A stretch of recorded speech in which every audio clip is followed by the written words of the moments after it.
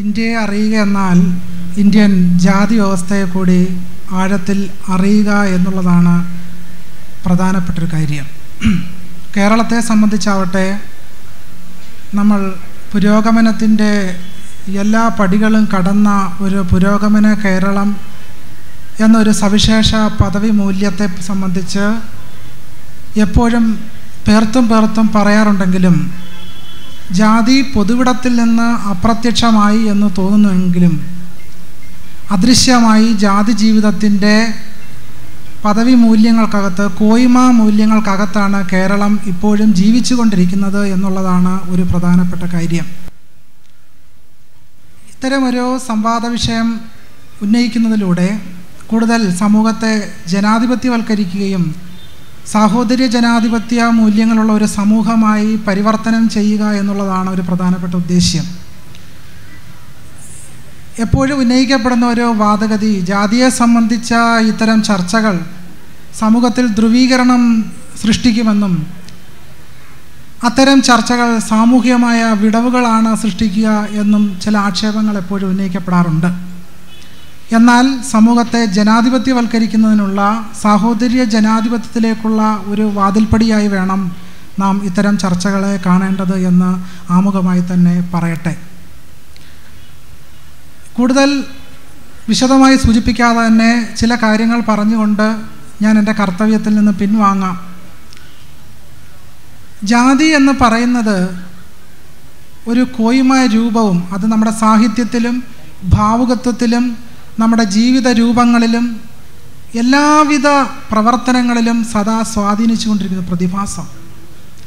പൊതുമണ്ഡലത്തിൽ വളരെ പ്രത്യക്ഷമായി ഇത് അദൃശ്യപ്പെട്ടിരിക്കുന്നു എങ്കിലും തീണ്ടലും തൊടിയിലും മുതലായ വ്യവസ്ഥകളിൽ നിന്ന് നാം മാറി നടന്നു എന്ന് സൂചിപ്പിക്കപ്പെടാറുണ്ടെങ്കിലും ഇത്തരമൊരു ജാതിയുടെ വ്യവസ്ഥയ്ക്കകത്താണ് നമ്മുടെ ജീവിതം എപ്പോഴും കെട്ടിപ്പടുക്കപ്പെട്ടിരിക്കുന്നത് എന്നുള്ളത് പ്രധാനപ്പെട്ട കാര്യമാണ്. ജാതി എന്നത് ഇന്ന് ഒരു സിസ്റ്റമിക് ഒപ്രഷനായി ഇപ്പോഴും നിലനിൽക്കുന്നു എന്നുള്ളതാണ് ഒരു പ്രധാനപ്പെട്ട കാര്യം. പൊതുമണ്ഡലത്തിൽ ജാതി ഇല്ല എന്ന് തോന്നുമെങ്കിലും എയ്ഡഡ് സ്ഥാപനങ്ങൾ മുതലായ സ്ഥാപനങ്ങളിലെ ഉദ്യോഗാർത്ഥികളുടെ നിയമന പ്രക്രിയ വരുമ്പോൾ അത്തരം ഇടങ്ങളിൽ നിന്നെല്ലാം തന്നെ അയിത്തജാതിക്കാരെന്ന് കരുതപ്പെടുന്ന ജനവിഭാഗങ്ങൾ പുറന്തള്ളപ്പെടുന്നൊരു കാഴ്ച ഇവിടെ അവശേഷിക്കുന്നു, ഇപ്പോഴും നിലനിൽക്കുന്നു കേരളത്തിൽ. ദേവസ്വം ബോർഡിൻ്റെ സ്ഥാപനങ്ങളിലൊക്കെ ഇപ്പോഴും 90% സവർണ കോളനികളായി അത്തരം സ്ഥാപനങ്ങൾ നിലനിൽക്കുന്നു. ഇതൊക്കെ തന്നെ കേരളത്തിൽ ഇപ്പോഴും തുടരുന്ന അദൃശ്യമായ, അതേസമയത്ത് തന്നെ ദൃശ്യമായ ഒരു ജാതിയുടെ, ഒരു മേൽക്കീഴ് വ്യവസ്ഥയുടെ ഒരു പ്രധാനപ്പെട്ട ഉദാഹരണമായി ഇപ്പോഴും നിലനിൽക്കുകയാണ്. നവോത്ഥാന ചിന്തകളിൽ തന്നെ ഇത്തരം ഒരു പരിമിതി നമ്മളെ ബാധിച്ചിട്ടുണ്ട്. VT ഭട്ടതിരിപ്പാടിനെയും മന്നത്തിനെയും അതേസമയം തന്നെ നാരായണ ഗുരുവിനെ, അയ്യങ്കാളിയെ എല്ലാം തന്നെ ഒരുമിച്ച് സമീകരിച്ച് ഇതാണ് കേരളത്തിൻ്റെ നവോത്ഥാനം എന്ന് പറയുന്നതിനകത്ത് തന്നെ ജാതിയുടെ ഈ മേൽക്കീഴ് വ്യവസ്ഥയുടെ കുഴപ്പം ബാധിച്ചിട്ടുണ്ട്. എന്തുകൊണ്ടെന്നാൽ മന്നവും VT ഭട്ടതിരിപ്പാടും ചെയ്തത് സാമുദായികമായ ഒരു പരിഷ്കരണമായിരുന്നുവെങ്കിൽ അടിത്തട്ട് ജനതയിൽ നിന്ന് ഉയർന്നു വന്നത് ജനാധിപത്യ സമൂലം പരിഷ്കരിക്കുന്ന ഒരു നവോത്ഥാന പ്രക്രിയയാണ് അടിത്തട്ട് ജനവിഭാഗങ്ങളിൽ നിന്ന് ഉയർന്നു വന്നത്. എന്നാൽ നവോത്ഥാനത്തെ സംബന്ധിച്ച് തലതിരിഞ്ഞ ചരിത്രവായന നടത്തുന്നവർ VTയുടെയും മന്നത്തിൻ്റെയും അയ്യങ്കാളിയുടെയും നാരായണ ഗുരുവിൻ്റെയും എല്ലാം നവോത്ഥാന പ്രവർത്തനങ്ങളെ ഒരുമിച്ച് സമീകരിച്ച് ഇവർ നടത്തുന്നതെല്ലാം തന്നെ ഒരു നവോത്ഥാന ഭാവനയാണ്, നവോത്ഥാന ചരിത്രമാണ് എന്ന് വായിക്കുന്നതോടുകൂടി ജാതിയെ സംബന്ധിച്ച് നമ്മുടെ അജ്ഞതയാണ് ഇത്തരം ചരിത്ര വായനകളിൽ ബോധ്യപ്പെടുന്നത്. മറ്റൊരു വിഷയം കൂടി പറഞ്ഞുകൊണ്ട് ഞാൻ എൻ്റെ ആമുഖ ഭാഷണം അവസാനിപ്പിക്കാം. ഒരേ സമയം നമ്മൾ അനുകമ്പയുടെയും കാരുണ്യത്തിൻ്റെയും ചരിത്രമൂല്യത്തെപ്പറ്റി ഉപന്യാസം രചിക്കുകയും KR നാരായണൻ ഇൻസ്റ്റിറ്റ്യൂട്ട് പോലെയുള്ള സ്ഥാപനങ്ങളിൽ നടക്കുന്ന ജാതീയമായ ഹിംസകളെപ്പറ്റി നമ്മൾ മിണ്ടാതിരിക്കുകയും ചെയ്യുന്നത് ചരിത്രപരമായൊരു കാപട്യമാണ് എന്ന് പറയാതിരിക്കാൻ നിവൃത്തിയില്ല.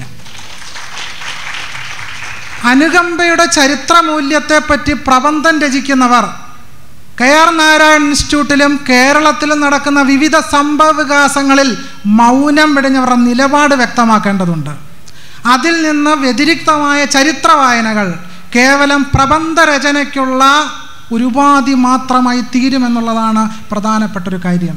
നാരായണ ഗുരുവിനെ സംബന്ധിച്ചും അയ്യങ്കാളിയെ സംബന്ധിച്ചുമൊക്കെയുള്ള ചർച്ചകൾ ചരിത്ര നിരപേക്ഷമായി വായിച്ചാൽ അതിനെപ്പറ്റി നമ്മൾ പേർത്തും വലിയ പ്രബന്ധങ്ങൾ നമുക്ക് രചിക്കാൻ സാധിക്കുമെങ്കിലും നമ്മുടെ വർത്തമാനകാല സംഭവവികാസങ്ങളോട് അതിനെ കൂട്ടിച്ചേർത്ത് വായിച്ചുകൊണ്ട് വിസ്ഫോടനാത്മകമായ വിപ്ലവം നമുക്ക് സൃഷ്ടിക്കാൻ സാധിച്ചില്ലെങ്കിൽ ജാതിയെ സംബന്ധിച്ച വായനകളിൽ നമ്മൾ കാപട്യം പുലർത്തുന്ന പുരോഗമന മലയാളിയായി ജീവിക്കുന്നു എന്നുള്ളതാണ് പ്രധാനപ്പെട്ട കാര്യം.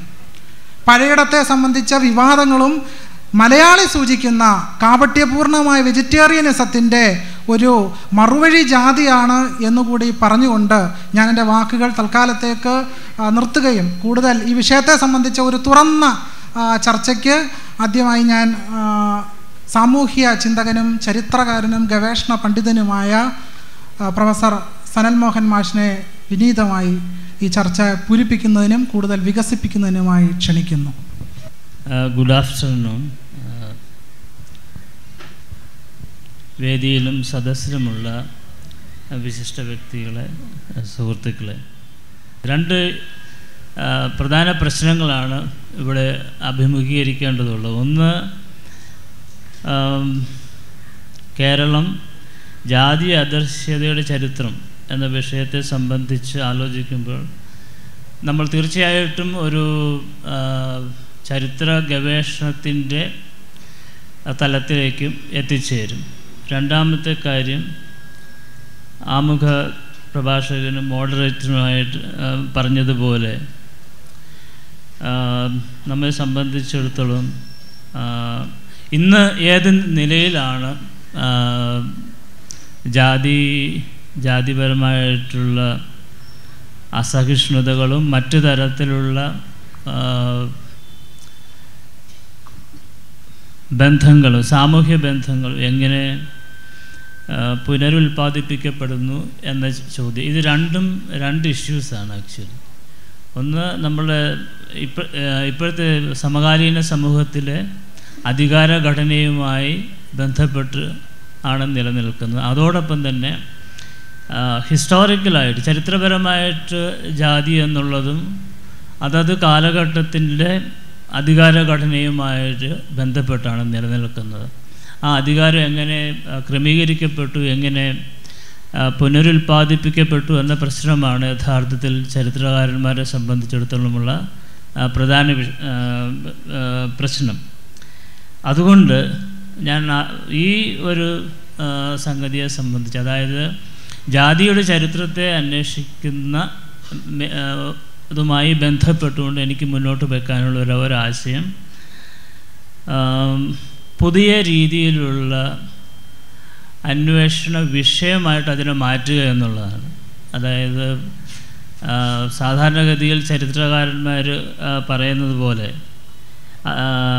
നമ്മളിപ്പോൾ ഒരു റൗണ്ടഡ് ആയിട്ടുള്ള ഹിസ്റ്ററി എഴുതുകയാണ്. അതായത് ഒട്ടും റഫ്നെസ് ഇല്ലാത്ത ഒരു ചരിത്രമായിട്ട് കേരളത്തിലെ ചരിത്രത്തെ ആഖ്യാനം ചെയ്യുന്ന ഒരു രീതിയാണ് നമ്മൾക്ക് പരിചയം ഉള്ളത്. അത് മാറ്റിയിട്ട് പുതിയ രീതിയിൽ ചരിത്രമെന്ന വിഷയത്തെക്കുറിച്ച് പുതിയ ചോദ്യങ്ങൾ ചോദിക്കുക, ആ ഒരു ചോദ്യത്തിൻ്റെ അല്ലെങ്കിൽ പുതിയ രീതിയിലുള്ള ചോദ്യം ചെയ്യലിൻ്റെ സാഹചര്യത്തിൽ മാത്രമേ ഈ ഇവിടെ സൂചിപ്പിക്കുന്ന അദർശ്യതയെ മാറ്റി തീർക്കാനായിട്ട് കഴിയുള്ളൂ. അപ്പോൾ അങ്ങനെ ആ രീതിയിലുള്ള പഠനങ്ങൾ പല ആളുകളും നടത്തിയിട്ടുണ്ട്. ഉദാഹരണത്തിന് കോഴിക്കോട് സർവകലാശാലയിലെ പ്രൊഫസർ KS മാധവൻ്റെ PhD പ്രബന്ധം ഈ രീതിയിലുള്ളൊരു അന്വേഷണമാണ്.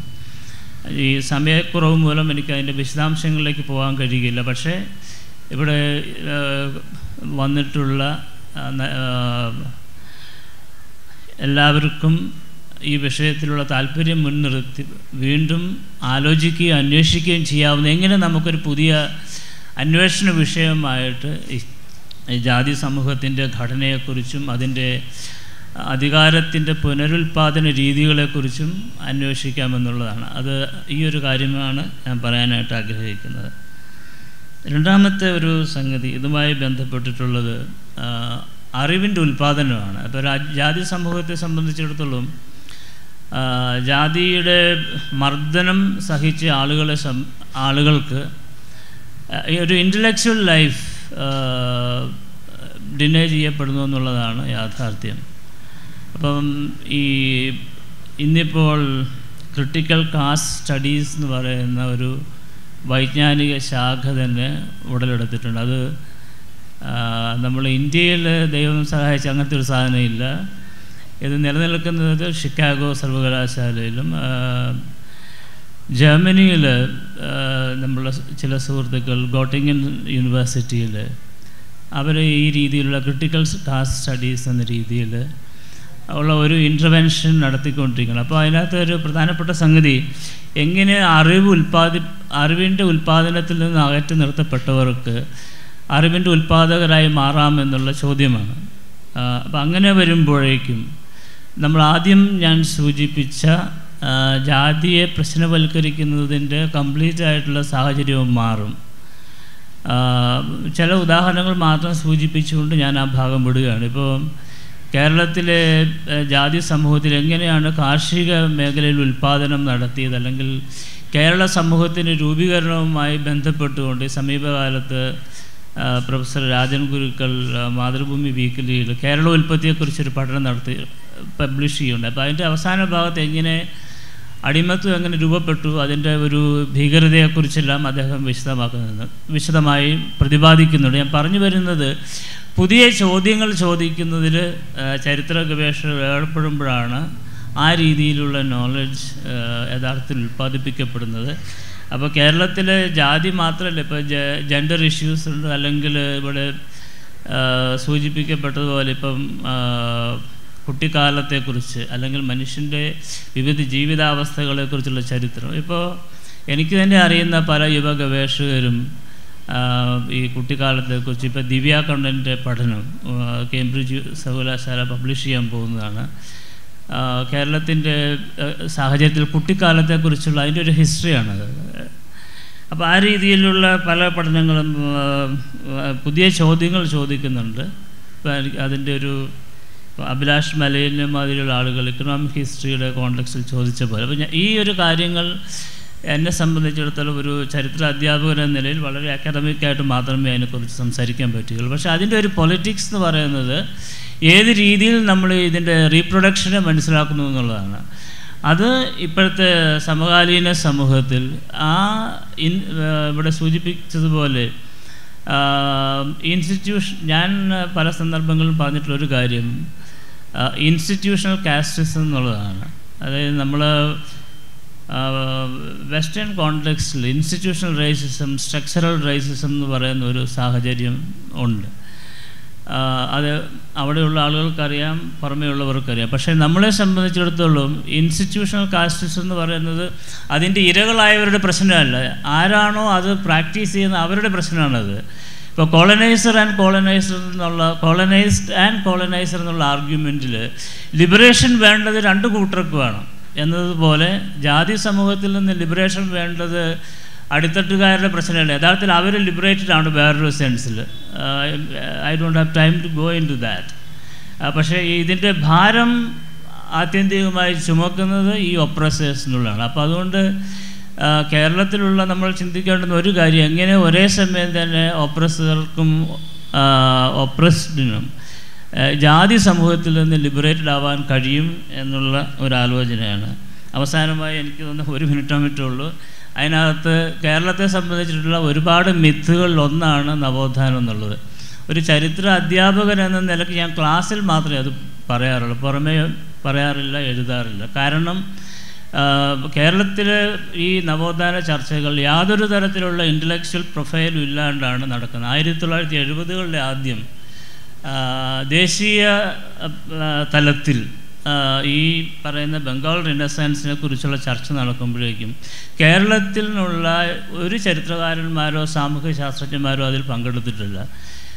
എനിക്ക് പരിചിതമായിട്ടുള്ള അത്തരം പഠനങ്ങൾ മിക്കവാറും ബംഗാളിൽ നിന്നുള്ള ഹിസ്റ്റോറിയൻസ്, അതുപോലെ ഡയസ്പോറിക് ഇന്ത്യൻ സ്കോളേഴ്സാണ് അതിൽ പങ്കെടുത്തിട്ടുള്ളത്. അത് ആ ഒരു രീതിയിൽ ആലോചിച്ചാൽ ഒരു 70കളിലും 80കളിലും ചരിത്രകാരന്മാരുടെ ഇടയിൽ റിസോൾവ് ചെയ്യപ്പെട്ട പ്രശ്നമാണ് എന്താണ് ഈ ബംഗാൾ റിനസൻസിൻ്റെ നേച്ചർ എന്നുള്ളത്. അതിൻ്റെ ഒരു ജീനിയോളജി അന്വേഷിച്ച് കഴിഞ്ഞാൽ ഹിസ്റ്റോറിയൻസിനെ സംബന്ധിച്ചിടത്തോളം സുശോഭൻ ചന്ദ്ര സർക്കാരിൻ്റെ പഠനങ്ങളിലേക്കാണ് പോവുക.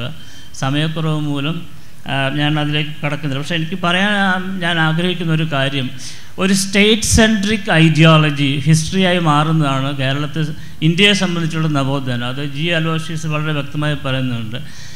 ഇന്ത്യൻ സ്റ്റേറ്റിൻ്റെ ഏറ്റവും പ്രധാനപ്പെട്ട ഒരു ന്യൂക്ലിയസ് ആയിട്ട് വർക്ക് ചെയ്യുന്ന ഒന്നാണ് ഈ സോക്കോൾഡ് ഹിന്ദു നവോത്ഥാനം എന്നുള്ളത്. അതിൻ്റെ പ്രാദേശിക പതിപ്പുകളാണ് നമ്മളിവിടെ കാണുന്നത്. അത് എന്നെ സംബന്ധിച്ചൊരു ചരിത്ര അധ്യാപകനും ഗവേഷകനും എന്ന നിലയിൽ ഒരു ഹിസ്റ്റോറിയോഗ്രാഫിക്കൽ കൺസെപ്റ്റ് മാത്രമാണ്. ആ ഹിസ്റ്റോറിയോഗ്രാഫിക്കൽ കൺസെപ്റ്റ് വെച്ചുകൊണ്ട് 19-20 നൂറ്റാണ്ടുകളിലെ ചരിത്രം പഠിക്കുകയോ പഠിപ്പിക്കുകയോ ഇൻ്റർപ്രറ്റ് ചെയ്യുകയോ ചെയ്യാം. പിന്നെ പ്രത്യേക രാഷ്ട്രീയ സാഹചര്യത്തിൽ നവോത്ഥാന സമിതി ഉണ്ടാക്കുക. I am not against that. പക്ഷേ I feel always അമ്യൂസ്ഡ് when I here that somebody is resigning from it. നവോത്ഥാനത്തിൽ നിന്ന് ഒരാൾക്ക് എങ്ങനെയാണ് ഒരു വ്യക്തിക്ക്, I am very sorry to say this, resign ചെയ്യാൻ പറ്റത്തില്ല. അതെങ്ങനെ റിസൈൻ, ഞാൻ എൻ്റെ വീട്ടിൽ നിന്ന് റിസൈൻ ചെയ്യുന്നതായിട്ടൊരു ഏർപ്പാടായി മാറും, ഏറ്റവും സിമ്പിളായി പറഞ്ഞു കഴിഞ്ഞാൽ. അപ്പം എനിക്കുള്ള ഈ അവസാനമായി പറയാനുള്ള കാര്യം ഇതാണ്. ഈ നവോത്ഥാനം എന്ന് പറയുന്ന ഒരു സ്റ്റേറ്റ് സെൻട്രിക് ഐഡിയ, അതിന് പറ്റി റാഷണലായിട്ടുള്ളൊരു ചിന്തയാണ് കേരളത്തിൽ ഇല്ലാതെ പോയത്. ഇത്രയുമാണ് എനിക്ക് പറയാനുള്ളത്. സമയം അനുവദിച്ചതിന് നന്ദി പറഞ്ഞുകൊണ്ട് നിർത്തുന്നു. Thank you very much. അടുത്തായി സണ്ണി എം കപിക്കാട്. രണ്ടുപേരും പറഞ്ഞ് അവസാനിപ്പിച്ച ഭാഗത്ത് നിന്ന് തുടങ്ങാം എന്ന് വിചാരിക്കുന്നു. 4 കാര്യങ്ങളാണ് ഇതുമായി ബന്ധപ്പെട്ട് നിങ്ങളുമായി പങ്കുവയ്ക്കാനുള്ളത്. അതിലൊന്ന്, ഈ അടുത്ത കാലത്തായി കേരളത്തിലെ ചരിത്ര ഗവേഷണ മേഖലയിൽ പ്രത്യക്ഷപ്പെട്ടുകൊണ്ടിരിക്കുന്ന പുതിയ എഴുത്തുകാരും പുതിയ പുസ്തകങ്ങളുമാണ്. അതിലൊരു പുസ്തകത്തിൻ്റെ പേര് തന്നെ അടിമ കേരളത്തിൻ്റെ അദൃശ്യ ചരിത്രം എന്നാണ്. വിനിൽ പോൾ എഴുതിയ പുസ്തകമാണ്. സാറിൻ്റെ സ്റ്റുഡൻ്റാണ്, സനൽ മോഹൻ സാറിൻ്റെ സ്റ്റുഡൻ്റാണ് വിനിൽ. സനൽ മോഹൻ സാറിൻ്റെ നിരവധി എഴുത്തുകളിൽ ഈ അദൃശ്യതയെ ദൃശ്യവൽക്കരിക്കുന്നതിന് പരിശ്രമിച്ചിട്ടുണ്ട്. കെ എസ് മാധവൻ്റെ ഗവേഷണ കൃതികൾ കേരളത്തിൻ്റെ സോക്കോൾഡ് സർവസമ്മതമായ ചരിത്രധാരണകളെ അടിസ്ഥാനപരമായി തന്നെ ചോദ്യം ചെയ്യുന്നവയാണ്. കേരളത്തിൻ്റെ ചരിത്രധാരണകളുടെ അടിസ്ഥാന പ്രകൃതം രാത്രി ഉറങ്ങിക്കിടക്കുമ്പം വിളിച്ചെഴുന്നേൽപ്പിച്ചാൽ മാർക്സിസ്റ്റാണെന്ന് സമ്മതിക്കുന്നവർ പോലും ചരിത്രത്തെക്കുറിച്ച് പറയുമ്പോൾ അത് ബ്രാഹ്മണരാണ്, അമ്പലമാണ്, 64 ഗ്രാമങ്ങളാണെന്നൊക്കെ പറഞ്ഞു കളയും. എന്താണ് അതിൻ്റെ യുക്തിയെന്ന് നമുക്കാർക്കും മനസ്സിലാകത്തുമില്ല. അതിൽ നിന്ന് ഭിന്നമായി കേരളത്തിൽ നടന്ന ഇൻവേഷൻ ഫ്രം വെയർ എന്നതിന് മറ്റൊരു ഉത്തരം നിർദ്ദേശിച്ച ആളാണ് ഡോക്ടർ കെ എസ് മാധവൻ. അങ്ങനെ പുതിയ ഒരു രചനാ രീതി ഉയർന്നു. അതിലൊന്ന് ഈ നവോത്ഥാന സങ്കല്പവുമായി ബന്ധപ്പെട്ട ഒരു സംഗതി. നവോത്ഥാനത്തിൽ ആ മൂവ്മെൻറ്റിൽ ഉണ്ടായിരുന്ന ഒരാളാണ്. അന്നേ ഞാൻ പറയുന്നൊരു കാര്യം, ഇപ്പോൾ സനൽ സാറ് സംസാരിക്കുമ്പോഴും അദ്ദേഹത്തിൻ്റെ പുസ്തകങ്ങളും ലേഖനങ്ങളും ഒക്കെ വായിക്കുമ്പോൾ കൂടുതൽ വ്യക്തമാകുന്ന ഒരു സംഗതിയാണ്. നവോത്ഥാനം എന്നത് എല്ലാവരും ഒരുമിച്ച് പണിയെടുത്ത് ചെയ്ത ഒരു കാര്യമാണെന്നുള്ള സങ്കല്പം വ്യാജ്യമായൊരു പ്രസ്താവനയാണ്. അത് അന്ന് തന്നെ അത് ചൂണ്ടിക്കാണിക്കുന്നുണ്ട്. വീട്ടി മന്നത്ത് പപ്പനാവൻ, പിന്നെ ഈ പറയുന്ന ശ്രീനാരായണ ഗുരു, അയ്യൻകാളി, പൊയ്കയിലപ്പച്ചൻ, ഇങ്ങനെ ഒരു വലിയ ലിസ്റ്റൊക്കെ പറയുക. എന്നിട്ട് എല്ലാവരും കൂടി കേരളത്തെ നിർമ്മിച്ച് നമ്മളെല്ലാം മാന്യന്മാരായി എന്നുള്ള കെട്ടുകഥയാണ്, യക്ഷിക്കഥയാണ് യഥാർത്ഥത്തിൽ അവർ പറയുന്നത്. അതല്ല, നവോത്ഥാനം പല ജാതികളെ പല രൂപത്തിലാണ് ബാധിച്ചത്. മാത്രവുമല്ല, യൂറോപ്പിൽ നടന്നതിന് സമാനമായ ഒരു ചരിത്ര പ്രക്രിയ ഇന്ത്യയിൽ നടന്നിട്ടില്ല എന്ന് ബംഗാളിനെ മുൻനിർത്തിയുള്ള പഠനങ്ങൾ, ബംഗാൾ നവോത്ഥാന സങ്കല്പത്തെ മുൻനിർത്തിയുള്ള പഠനങ്ങളുടെ പിൽക്കാല പൊളിച്ചെഴുത്തുകളിലൂടെ പുറത്തു വന്നിട്ടുണ്ട്. നമ്മൾ നവോത്ഥാനം എന്ന് വെറുതെ പറയാം, അതൊരു ഊർജ്ജ സ്രോതസ്സായിരിക്കാം. വെറുതെ നവോത്ഥാനം എന്ന് പറഞ്ഞ് യഥാർത്ഥത്തിൽ സമൂഹത്തിൽ നടന്ന പരിവർത്തനങ്ങളെ മൂടിവെക്കുന്ന ഒരു പ്രവണതയ്ക്ക് നമ്മൾ വളരെ ശക്തമായി തുടക്കം കുറിക്കും. രണ്ടാമതൊരു സംഗതി, നമ്മൾ ഇന്ത്യയിലെ ദേശീയ പൗരന്മാരാണ്. ഇന്ത്യൻ ദേശീയത രൂപം കൊള്ളുമ്പോൾ തന്നെ സാംസ്കാരിക ദേശീയതയല്ല, അങ്ങനെ ആരും തെറ്റിദ്ധരിക്കൊന്നും വേണ്ട. മഹാത്മാഗാന്ധി തന്നെ നേതൃത്വം കൊടുത്ത ദേശീയതയെക്കുറിച്ച് തന്നെയാണ് പറയുന്നത്. അതിൻ്റെ ആന്തരമായ യുക്തിയും ചിഹ്ന വ്യവസ്ഥയും ഹിന്ദുത്വമാണ് എന്നതാണ്. നമ്മൾ ബ്രാഹ്മണിക്കൽ ഓർഡർ ഓഫ് നോളജാണ് അതിൻ്റെ ചിഹ്ന വ്യവസ്ഥയായി സ്വാംശീകരിക്കപ്പെട്ടിട്ടുള്ളത് എന്ന് നമുക്ക് കാണാൻ കഴിയും. അതല്ലാതെ നമ്മുടെ സംസ്കാരത്തെ വെറുതെ അങ്ങെടുത്ത് നമ്മുടെ ദേശീയതയുടെ അടിത്തറയാക്കുകയല്ല ചെയ്യുന്നത്. സംസ്കാരത്തിൽ അരിപ്പ വെച്ച് അരിച്ച് ബ്രാഹ്മണിക്കൽ ഹൈറാർക്കിയെ റിപ്രൊഡ്യൂസ് ചെയ്യാവുന്ന വിധമുള്ള ഒരു ജ്ഞാനമണ്ഡലം രൂപപ്പെടുന്നുണ്ട് കൊളോണിയൽ കാലഘട്ടത്തിൽ നമ്മൾ മനസ്സിലാക്കണം. അപ്പോൾ ദേശീയതയുടെ ആന്തരയുക്തിയും അതിൻ്റെ ചിഹ്ന വ്യവസ്ഥയും നമ്മൾ വിചാരിക്കുന്നത് പോലെ ഇന്ത്യയുടെ ഏറ്റവും വലിയ പൗരാണിക സ്വത്തായതുകൊണ്ട് വേദങ്ങളും ഇതിഹാസങ്ങളുമായതല്ല. മാത്രമല്ല, ഇന്ത്യ ചരിത്രത്തെ സംബന്ധിച്ച് ഹിന്ദു ഭരണകാലവും മുസ്ലിം ഭരണകാലവും ബ്രിട്ടീഷ് ഭരണകാലവും എന്നുള്ള വേർതിരിവ് തന്നെ അനേകായിരം മതദാർശനിക ധാരകളെ പുറന്തള്ളുന്നവയാണ് എന്നുകൂടി നമ്മൾ കാണണം. അപ്പോൾ ജൈനനോ ബുദ്ധനോ സൗരാഷ്ട്രനോ ക്രിസ്ത്യാനിയോ ഒന്നുമില്ലാത്ത മുസ്ലിമും ഹിന്ദുവും മാത്രമുള്ളൊരു ചരിത്ര സങ്കല്പം നമ്മുടെ തലയിലേക്ക് വരികയാണ് എന്നൊരു നമ്മുടെ ചരിത്രകാരന്മാർ ചെയ്യുന്ന വലിയ കുറ്റകൃത്യമാണ്. സനൽ മാഷ് ആദ്യം തന്നെ പറഞ്ഞു, ചിന്താശൂന്യമായ കാര്യങ്ങളെ അവർ പറയുമെന്ന് ഏതാണ്ട് തീരുമാനിച്ച മട്ടാണ് കാര്യങ്ങൾ പറയുമ്പോൾ. മൂന്നാമതൊരു സംഗതി, ഈ ബ്രാഹ്മണിക്കൽ അധികാര വ്യവസ്ഥ നൂറ്റാണ്ടുകളായി തുടരുന്നതിൻ്റെ പിന്നിൽ പ്രവർത്തിച്ച ഘടകമെന്ത് എന്നൊരു ചോദ്യം ചരിത്രകാരന്മാർ നിരന്തരം ചോദിക്കുന്നുണ്ട്. അതിലവർ കണ്ടെത്തിയ വലിയൊരു ഉത്തരം, ഇവർ എല്ലാ കാലത്തും ജ്ഞാനത്തിൻ്റെ പരമാധികാരികളായിരുന്നു എന്നതാണ്. ജ്ഞാനത്തിൻ്റെ പരമാധികാരികളായതുകൊണ്ട് കലണ്ടർ കൊണ്ടുവന്നത് കൊണ്ടും വേലിയേറ്റവും വേലിയിറക്കവും നന്നായി അറിയാം എന്നതുകൊണ്ടും ഒരു നിമിഷം പോലും ഭൂമിയിൽ കുനിഞ്ഞൊരു പുല്ലുപറിക്കാത്ത ബ്രാഹ്മണൻ കലപ്പ കൊണ്ടുവന്നു എന്നുള്ള കഥ വരെ എഴുതി പിടിപ്പിച്ച ആൾക്കാരാണ് കേരളത്തിലെ മഹാന്മാരായ ചരിത്രകാരന്മാരെന്ന് നമ്മൾ മറന്നു പോകരുത്. അപ്പം അതുകൊണ്ട് ഞാൻ പറയുന്നൊരു കാര്യം, നമ്മൾ ജ്ഞാനവും അധികാരവും തമ്മിലുള്ള ബന്ധത്തെ ഒരു ശാശ്വത സത്യമായി അല്ല ചരിത്ര വിദ്യാർത്ഥികൾ മനസ്സിലാക്കേണ്ടത്. അത് നിരന്തരം മാറിക്കൊണ്ടിരിക്കുന്ന ഒന്നാണ്.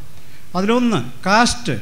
ഒരു 18-ാം നൂറ്റാണ്ടിലെ ജാതി ഇന്ന് നമ്മൾ അന്വേഷിക്കുന്നതിനകത്ത് കഥയില്ല, അതില്ല. ഇന്ന് 19-ാം നൂറ്റാണ്ടിലെ ജാതിയുമില്ല.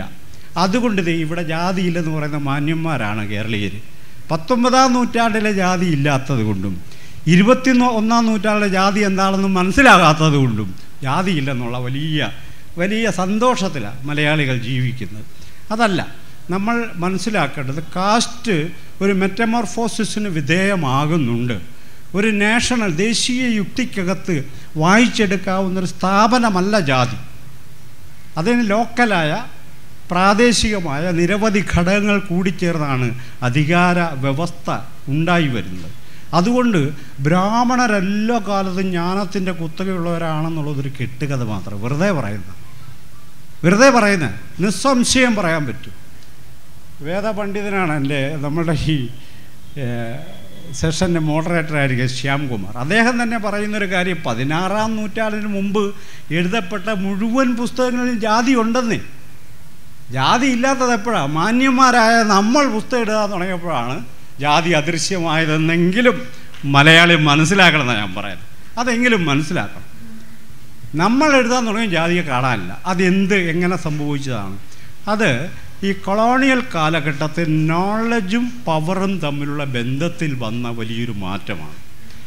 ഇതിനകത്ത് നോളജ് എന്ന് പറയുന്നത് എന്താണ്, നോളജ് തന്നെ എന്താണെന്നൊരു സങ്കല്പത്തിൽ അടിസ്ഥാനപരമായ ഒരു മാറ്റം കൊളോണിയൽ കാലഘട്ടത്തിൽ ഉണ്ടാവുന്നുണ്ട്. അത് നോളജ് ഏറ്റവും അൾട്ടിമേറ്റ് നോളജ് ഏത് എന്ന് ചോദിച്ചാൽ ഇവിടെ ഇരിക്കുന്ന ഗവേഷണ വിദ്യാർത്ഥികളടക്കം പറയാവുന്ന ഒറ്റ ഉത്തരമേ ഉള്ളൂ. It is contemplative knowledge or theoretical knowledge. Theoretical നോളജാണ് നോളജിൻ്റെ ഏറ്റവും ഉന്നതമായ മൂർത്ത രൂപം. Working നോളജോ? Working knowledge is not at all knowledge. It is A bodily practice എന്ന. അത് അവൻ്റെ കരകൗശല വൈദഗ്ധ്യം മാത്രമാണ്. അവൻ്റെ ശരീരത്തിൻ്റെ വൈദഗ്ധ്യമാണ് നിർമ്മാണമെന്നത്. ബുദ്ധിയുടെ വൈവിധ്യമാണ് കണ്ടംപ്ലേറ്റീവ് നോളജ് എന്നത്. എന്നാൽ ബ്രാഹ്മണിക്കലായ ഒരു നോളജ് ഡെഫിനിഷൻ ഇന്ത്യക്കകത്ത് രൂപപ്പെട്ടു. ആ നോളജ് ഡെഫിനിഷനകത്ത് ബ്രാഹ്മണർ എന്താ പറയുക, ബ്രാഹ്മണ്യം, വേദങ്ങൾ, ഇതിഹാസങ്ങൾ, ലോകത്ത് മനുഷ്യൻ ജീവിക്കാൻ ഒരു സംഭാവനയും ചെയ്യാത്ത നിരവധി ദർശനങ്ങൾ മഹാസത്യങ്ങളായി, ശാശ്വത സത്യങ്ങളായി അതിൻ്റെ കുത്തക അവകാശപ്പെട്ടുകൊണ്ടാണ് ഈ പുതിയ നോളജ് പവർ റിലേഷൻ രൂപം കൊണ്ട്. ഇതിൻ്റെ മീഡിയേറ്റേഴ്സാണ് യൂണിവേഴ്സിറ്റികളും ഈ പറയുന്ന സ്കൂളുകളുമൊക്കെ. EMSൻ്റെ ആത്മകഥയിൽ, കേരളത്തിൽ ഏറ്റവും കൂടുതൽ വായിക്കപ്പെട്ട ആത്മകഥ, നിങ്ങളൊക്കെ വായിച്ചിട്ടുണ്ടോ? ആത്മകഥയിൽ പറയുന്നൊരു കാര്യം, ഞങ്ങൾ ഏറ്റവും അവസാനം പഠിക്കാനായിട്ട് സ്കൂളിൽ ഒന്ന് പഠിത്തം നിർത്തി വീട്ടിൽ വന്ന് ട്യൂഷൻ എടുക്കാനായിട്ട് ഒരാളെ ഏർപ്പാടാക്കി. വീട്ടിൽ വന്ന് ട്യൂഷൻ എടുക്കാൻ ഒരാളെ ഏർപ്പാടാക്കി. ആളെ ഏർപ്പാടാക്കുമ്പോൾ ഈ ആൾ ഇത്രയും കാലം എക്സൈസ് വകുപ്പിലെ ഇൻസ്പെക്ടറായിരുന്നു. ഏത് കള്ള് കച്ചവടം പിടിക്കുന്ന ഇൻസ്പെക്ടറായിരുന്നു. അപ്പോൾ ഇദ്ദേഹത്തിന് പഠിപ്പിക്കാൻ അറിയത്തില്ല. എന്നിട്ടും അയാളെ തന്നെ വിളിച്ചു. എന്തായിരിക്കും വിളിക്കാൻ കാരണം? എന്തായിരിക്കും വിളിക്കാൻ? ഇത് തുറന്ന് പറയണം. That is what is cast. അയാൾ ബ്രാഹ്മണനാണ്, അതുകൊണ്ടാണ് വിളിച്ചു വരുന്നത്. കള്ള് കച്ചവടക്കാരനെ അക്ഷരം പഠിപ്പിക്കാൻ EMSൻ്റെ വീട്ടിലേക്ക് വിളിച്ചുകൊണ്ട് വരുന്നത് കാസ്റ്റാണ് അതിൻ്റെ പിന്നിൽ പ്രവർത്തിക്കുന്ന ലോജിക്. ഇതെന്ത് തുറന്ന് പറഞ്ഞാൽ എന്താ? ആകാശം ഇടിഞ്ഞു വീഴൂ. ഇത് പറയണം, ഇത് സമ്മതിക്കണം. ഇത് സമ്മതിക്കാതെ നമുക്ക് യാഥാർത്ഥ്യത്തിലേക്ക് വരാൻ പറ്റില്ല എന്നാണ് ഞാൻ പറയുന്നൊരു കാര്യം. അതുകൊണ്ട് വർക്കിംഗ് നോളജുള്ള എല്ലാവരും അധമജാതികളും കണ്ടംപ്ലേറ്റീവ് നോളജ് ഉള്ളവരെല്ലാം ഉന്നത ജാതികളും എന്ന ഒരു വിഭജനം ഇന്ത്യയിൽ പ്രബലമാണ്. അത് കൊളോണിയൽ ഘട്ടത്തിലാണ് ഉണ്ടാകുന്നത്, അതിനു മുൻപല്ല. അതിനു മുമ്പ് ബ്രാഹ്മണർ അധികാരം കൈയാളിയത് ആചാര സംരക്ഷകരെന്ന നിലക്കാണ്, നോളജിൻ്റെ ആൾക്കാരെന്ന നിലക്കൊന്നുമല്ല. മാത്രവുമല്ല, പ്രാദേശികമായ അറിവുകളെ സമാഹരിച്ച് റൈറ്റപ്പാക്കി സൂക്ഷിച്ചു എന്നത് മാത്രമാണ് അവരുടെ ഒരു മുതലെന്ന് പറയുന്നത്. ഈ ആയുർവേദമടക്കം അതിനെക്കുറിച്ചൊക്കെ ഇദ്ദേഹം വളരെ ഗവേഷണപരമായ അനേക റൈറ്റപ്പുകൾ പുറത്തു കൊണ്ടുവന്നിട്ടുണ്ട്. കലണ്ടറുകളടക്കം, കാലാവസ്ഥയടക്കം, കൃഷിരീതികളടക്കമുള്ളതെല്ലാം പ്രാദേശിക വിജ്ഞാനങ്ങളായിരുന്നു. അതിനെ സമാഹരിച്ച് പുസ്തകങ്ങളാക്കി. ഈ കൊളോണിയൽ കാലഘട്ടത്തിൽ ഒരു സംഭവം എന്ന് പറഞ്ഞാൽ സ്പീച്ചല്ല, പുസ്തകങ്ങൾക്കാണ് പ്രാമാണ്യം. നോളജ് എന്ന് പറഞ്ഞാൽ പുസ്തകം. അപ്പോൾ എഴുതപ്പെടാത്ത കുട്ടനാട്ടിലെ കർഷക തൊഴിലാളിയുടെ, കുട്ടനാട്ടിലെ ദളിതൻ്റെ കാർഷിക വിജ്ഞാനം, എഴുതപ്പെടാത്ത കാർഷിക വിജ്ഞാനം വിജ്ഞാനമല്ലാതാവുകയും അവിടെ നിന്നൊക്കെ കേട്ട് പഠിച്ച എഴുതി പിടിപ്പിച്ചൊരു പുസ്തകം വലിയ വിജ്ഞാനമാണെന്ന് തെറ്റിദ്ധരിക്കുകയും ചെയ്യുന്ന വിഭ്രമാത്മകമായ ലോകത്താണ് ബ്രാഹ്മണൻ പണ്ഡിതനായി തുടരുന്നത് എന്ന് നിങ്ങൾ മനസ്സിലാക്കണം. അതല്ല, അതിനകത്ത് വേറെ വലിയ കഥകളൊന്നുമില്ല. നാലാമതൊരു പോയിൻ്റ് പറയുന്നത്, ഈ ഇന്ത്യയിൽ നമ്മളൊരു ദേശരാഷ്ട്രത്തിലേക്ക് കടന്നു. ഇന്ത്യയിൽ ഒരു സിറ്റിസൺഷിപ്പ് രൂപം കൊണ്ടു. ഈ സമയത്ത് ഇവർ ചെയ്യുന്ന ഒരു സംഗതി, ഈ നോളജിലൂടെ ഇവർക്ക് പവർ ലഭ്യമായത് എങ്ങനെയാണ്? അത് നോളജിനെ ഡിഫൈൻ ചെയ്ത്, ജാതിയല്ല അവർ പറയുന്നത്. യൂണിവേഴ്സലായിരിക്കണം നോളജ്, യൂണിവേഴ്സലായിരിക്കണം, സാർവലൗകികമായിരിക്കണം. കുട്ടനാട്ടിലെ കർഷക തൊഴിലാളിയുടെ ജ്ഞാനമോ it is local against global. നോക്കണം കാര്യങ്ങൾ എവിടെ ചെന്ന് നിൽക്കുന്നെന്ന്. ഏറ്റവും അവസാനം നമ്മൾ ഈ വാരി തിന്നുന്ന അരിയുണ്ടാക്കിയ കർഷക തൊഴിലാളി അശുദ്ധനും, ആർക്കും വേണ്ടാത്ത എന്തൊക്കെയോ കാര്യങ്ങൾ പറയുന്ന, മുറിക്കകത്ത് കയറി പൂട്ടിയിരുന്നെന്തോ മന്ത്രങ്ങളൊക്കെ ഉരുവിടുന്നത് വലിയ ജ്ഞാനവുമായി നമ്മളങ്ങ് കരുതുക. അപ്പോൾ ഈ നോളജിൻ്റെ കാറ്റഗറൈസേഷൻ, ഓർഡർ ഓഫ് നോളജ് എന്ന് വിളിക്കാവുന്ന, ഫുക്കോക്കെ ഓർഡർ ഓഫ് നോളജ് എന്ന് വിളിക്കാവുന്ന തരത്തിൽ ഒരു നോളജിൻ്റെ ഓർഡറിങ് ഇന്ത്യക്ക് എത്തുന്നുണ്ട്. ഇതാണ് അവരെടുത്ത് ഉപയോഗിക്കുന്ന കാര്യം. പൗരത്വമാണ് ഇപ്പോൾ ജാതിക്ക് പകരമായി ഉപയോഗിക്കുന്ന പ്രധാനപ്പെട്ട ഒരു കാര്യം, പൗരത്വമാണ്. സാറ് പറഞ്ഞു ഞങ്ങൾ ഈ കീഴ്ത്തട്ടാണിത് ചുമക്കേണ്ടി വരുന്നത്. അതിനും കൃത്യമായൊരു സോഷ്യോളജി ഉണ്ട്. നമ്മൾ അറിയേണ്ട പ്രധാനപ്പെട്ട ജാതി ചർച്ചയിൽ മറന്നു പോകരുതാത്തൊരു കാര്യമാണ്. ഈ പുതിയ ആധുനികതയുടെ സംവർഗങ്ങൾ ഉപയോഗിച്ച് സമൂഹത്തെ പഠിക്കുന്നു എന്നതുകൊണ്ട് മറച്ചു വെച്ചത് എന്ന് നമുക്ക് പറയാൻ പറ്റില്ല, മറഞ്ഞു പോയതാണ് ജാതി എന്നത്. എന്നറിയാം, വർഗം നവോത്ഥാനം എന്ന് വിളിക്കപ്പെടുന്ന കാലഘട്ടത്തിൽ ശ്രീനാരായണ ഗുരു, അയ്യൻകാളി, പൊയ്യിലപ്പച്ചനൊക്കെ ഈ ജനതയുടെ പ്രശ്നത്തിൽ ഇടപെട്ടപ്പോൾ എന്തെല്ലാം കാര്യങ്ങളായിരുന്നു, വളരെ വലിയ പ്രശ്നങ്ങളാണ് അഭിമുഖീകരിച്ചത്. വളരെ പെട്ടെന്ന് കർഷക തൊഴിലാളി യൂണിയനും ചെത്തുതൊഴിലാളി യൂണിയനുമായിട്ട് ഇത് പരിവർത്തനപ്പെടുമ്പോൾ അവരുടെ പ്രശ്നം തന്നെ കൂലിക്കൂടുതലിൻ്റെ പ്രശ്നം മാത്രമായി ചുരുങ്ങി വരുന്നുണ്ട്. അവളെ ചുരുക്കി വരിക. അത് ഇപ്പം തന്നെ മലയാളിയോട് പറഞ്ഞ് ഇപ്പം പരിഹരിക്കുക എന്നുള്ള ലൈനാവുക. അപ്പോൾ വർഗം എന്നത് സമുദായത്തെ ഡിസ്മാൻഡിൽ ചെയ്യുന്ന ഒരു കാറ്റഗറി ആയിട്ടാണ് കേരളത്തിൽ വിനിയോഗിക്കപ്പെടുന്നത്. ഇതാണ് നമ്മൾ മനസ്സിലാക്കേണ്ട കാര്യം. അപ്പോൾ വർഗം എന്ന കാറ്റഗറി പുരോഗമനപരവും സമുദായം എന്ന കാറ്റഗറി പുറകോട്ട് പോകലുമാണെന്നുള്ള ഒരു വിചിത്ര യുക്തിക്കകത്താണ് ശ്രീനാരായണ ഗുരുവിൻ്റെയും അയ്യൻകാളിയിലെയും പൊയ്കയിലപ്പച്ചൻ്റെയും ജ്ഞാനപാരമ്പര്യങ്ങൾ ഇല്ലാതാവുന്നത്. അല്ലാതെ അവർ ജ്ഞാനികളല്ലാത്തത് കൊണ്ടല്ല എന്നാണ് ഞാൻ പറയുന്നത്. അതുകൊണ്ട് ഇതിന് ഈ എക്കണോമിക് തിയറി പ്രസിപ്പിറ്റേറ്റിംഗ് എന്ന് പറയുന്നൊരു പ്രസിപ്പിറ്റേഷൻ ഉണ്ട്. ഏറ്റവും മുകളിലുള്ള ജാതി വിഭാഗങ്ങൾ ജാതിയിൽ നിന്ന് കുടഞ്ഞു മാറി ആധുനിക കാറ്റഗറി, ദേശീയത, പൗരത്വം, ദേശവിരുദ്ധത തുടങ്ങിയ കാറ്റഗറി ഉപയോഗിച്ച് ലോകത്തെ നോക്കിക്കാണുമ്പോൾ അവരുടെ ജാതി മങ്ങിപ്പോവുകയും അതെല്ലാം താഴത്തേക്ക് ഇറങ്ങി വരും. ഇതിൻ്റെ മുഴുവൻ ഭാരവും അവസാനം വന്നു പതിച്ചത് ഈ കീഴ്ത്തട്ടിലാണ്. അപ്പോൾ അവനോട് ജാതിയാണോ എന്ന് ചോദിച്ചാൽ അവന് ജാതിയാണെന്ന് സമ്മതിക്കേണ്ടി വരും. ബ്രാഹ്മണനോട് ജാതിയാണെന്ന് ചോദിച്ചാൽ ഞാൻ ജാതിയൊക്കെ കളഞ്ഞ ആളാന്ന് പറയും. ഞാൻ ജാതി കളഞ്ഞാന്ന് പറഞ്ഞാൽ നിങ്ങൾ സമ്മതിക്കില്ല. അത് സണ്ണിക്ക് എന്തായാലും കളയാൻ പറ്റില്ല എന്ന് നിങ്ങൾക്ക് ഉറപ്പാണ്. പക്ഷേ ബ്രാഹ്മണൻ കളയാൻ പറ്റുന്ന കാര്യമാണ് ജാതി എന്ന കാര്യത്തിൽ നിങ്ങൾക്ക് തർക്കവുമില്ല. ഇവിടെയാണ് പ്രശ്നം കിടക്കുന്നത്. അതുകൊണ്ട് എൻ്റെ തലയിൽ നിങ്ങൾ നിക്ഷേപിച്ചതാണ് യഥാർത്ഥത്തിൽ ജാതി എന്ന് പറയുന്നൊരു കാര്യം. ആധുനിക സംവർഗങ്ങളിലൂടെ നിങ്ങൾ ആധുനിക മനുഷ്യനാവും. ഞാൻ പ്രാകൃതനായി തുടരുന്നതിന് വേണ്ടി എൻ്റെ മേൽ ജാതിയുടെ സംഗതികളെ വർഷിക്കുകയും ചെയ്യുന്നൊരു പ്രോസസ്സ് നടക്കുന്നു. അവസാനമായി ഒരു പോയിന്റ് കൂടി പറയട്ടെ. അവസാനിക്കും. ഇന്ത്യ ഒരു ദേശരാഷ്ട്രമാകുമ്പോൾ സിറ്റിസൺഷിപ്പ് രൂപമാണ്. നമ്മൾ സ്വാഭാവികമായിട്ട് വിചാരിക്കുന്നത് ആ സിറ്റിസൺഷിപ്പിൻ്റെ ആന്തരിക യുക്തി യഥാർത്ഥത്തിൽ ആൻറ്റി കൊളോണിയലായിരിക്കുമെന്നാണ്. അല്ലേ? കൊളോണിയൽ വിരുദ്ധമായ ഒരു ആശയധാരയാണ് നമ്മുടെ പൗരത്വത്തെ നിർണ്ണയിക്കുന്നതെന്ന്. ആണോ? സൂക്ഷ്മമായി പരിശോധിച്ചാൽ അല്ല എന്നാണ് ഉത്തരം. യഥാർത്ഥത്തിൽ നമ്മുടെ പൗരത്വം നിർമ്മിക്കപ്പെട്ടിരിക്കുന്നത് പ്രീ മോഡേൺ ഐഡൻറ്റിറ്റിക്ക് വിരുദ്ധമായ ഒരു സ്വത്വം എന്ന നിലക്കാണ്. Pre modern ഐഡൻറ്റിറ്റിക്ക് വിരുദ്ധം. പ്രീ മോഡേൺ എന്ന് പറഞ്ഞാൽ കാസ്റ്റ്, റേസ്, ട്രൈബ് എന്നൊക്കെ പറയുന്ന കാറ്റഗറിക്ക് വിരുദ്ധമായ ഒരു സ്വത്വം എന്ന നിലക്കാണ് ദേശീയ പൗരത്വം നിർമ്മിക്കപ്പെട്ടിരിക്കുന്നത്. അതുകൊണ്ടാണ് ഇന്ത്യക്കകത്ത് ചിലർ കുറഞ്ഞ പൗരന്മാരും ചിലർ വലിയ പൗരന്മാരും പൂർണ്ണ വളർച്ച എത്തിയവരും ഒക്കെയായി നിൽക്കുന്നു.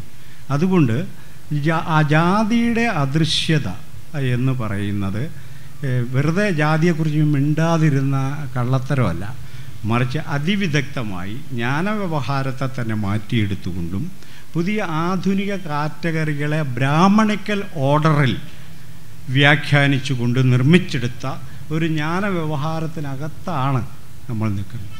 ഏറ്റവും അവസാനം ഇന്ത്യയിലെ കേരളത്തിലെ ജാതി വ്യവസ്ഥയെ സംബന്ധിച്ച പുതിയ പഠനങ്ങളിൽ പറയുന്നൊരു കാര്യം കൂടി പറഞ്ഞുകൊണ്ട് ഞാൻ അവസാനിപ്പിക്കുകയാണ്. അതിലിതാണ് കാര്യം. ഈ ഞങ്ങളൊക്കെ അൺടച്ചബിൾ കാസ്റ്റാണ്. ശൂദ്രർ കഴിഞ്ഞാൽ പിന്നെ ഈ കേരളത്തിൽ അൺടച്ചബിൾ കാസ്റ്റേ ഉള്ളൂ. ഈഴവർ മുതൽ താഴത്തേക്കല്ല അൺടച്ചബിൾ കാസ്റ്റ്. വേറെ ആണോ?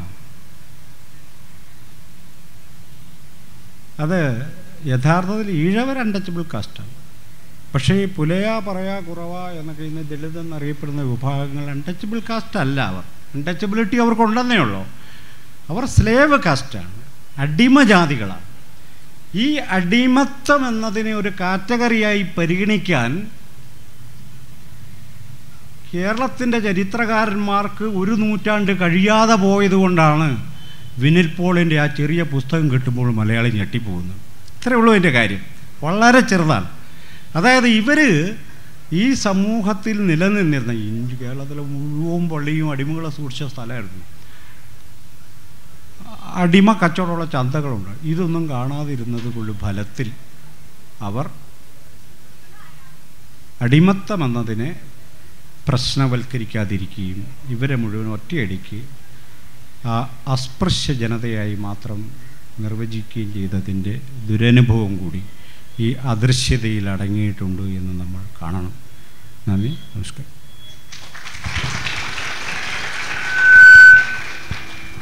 Doctor MA Siddique. ഇവിടെ ഈ ചർച്ചകളിൽ ഉയർന്നു വന്ന രണ്ട് പ്രധാനപ്പെട്ട പ്രയോഗങ്ങൾ മുൻനിർത്തിയിട്ടാണ് ഞാൻ സംസാരിക്കുന്നത്. അത് ദൃശ്യതയും അദൃശ്യതയുമാണ്. ദൃശ്യമായ ജാതി സണ്ണി ഭാഷ പറഞ്ഞതുപോലെ അത് തിയററ്റിക്കലി ഫ്രെയിം ചെയ്തിട്ടുള്ള ഒന്നും, അദൃശ്യമായത് അടിച്ചേൽപ്പിക്കപ്പെട്ടതാണ് എന്നും വായിച്ചെടുക്കാനാണ് എനിക്കിഷ്ടം. അതിന് കാരണം മറ്റൊന്നുമല്ല. ഇപ്പോൾ ഒരാഴ്ച മുമ്പാണ് മന്നത്ത് പത്മനാഭൻ്റെ ജന്മദിനാഘോഷം ബഹുമാനപ്പെട്ട ശശി തരൂർ ഉദ്ഘാടനം ചെയ്തത്. അപ്പോൾ അദ്ദേഹത്തെ സ്വാഗതം ചെയ്യുമ്പോൾ ജനറൽ സെക്രട്ടറി പറഞ്ഞ പ്രയോഗങ്ങൾ ശരാശരി മലയാളി എന്നുള്ള നിലയിൽ എന്നെ ഞെട്ടിച്ച പ്രയോഗങ്ങളാണ്. 10 കൊല്ലം മുമ്പ് ഡൽഹി നായരായിരുന്ന അദ്ദേഹം വളരെ പെട്ടെന്ന് ആഗോള പൗരനായി മാറി. ഈ ഡൽഹി നായർക്ക് മുമ്പ് സുരേഷ് ഗോപിയുടെ ഒരു പ്രയോഗമുണ്ട്. അദ്ദേഹം ചട്ടമ്പിസ്വാമി സമാധി സ്ഥലത്തേക്ക് പ്രവേശിക്കാൻ അനുവാദം ചോദിച്ചപ്പോൾ അദ്ദേഹത്തിന് അനുവാദം കൊടുക്കാത്ത സന്ദർഭത്തിൽ അദ്ദേഹം പറഞ്ഞ പ്രയോഗം ഞാനും ചെവിയിൽ പൂടയുള്ള നായരാണ് എന്നായിരുന്നു.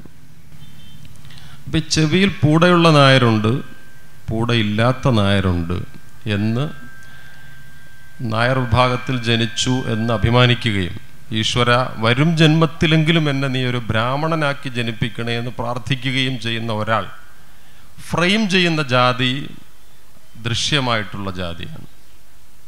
പക്ഷെ അദൃശ്യമാക്കപ്പെട്ട ജാതിയുണ്ട്.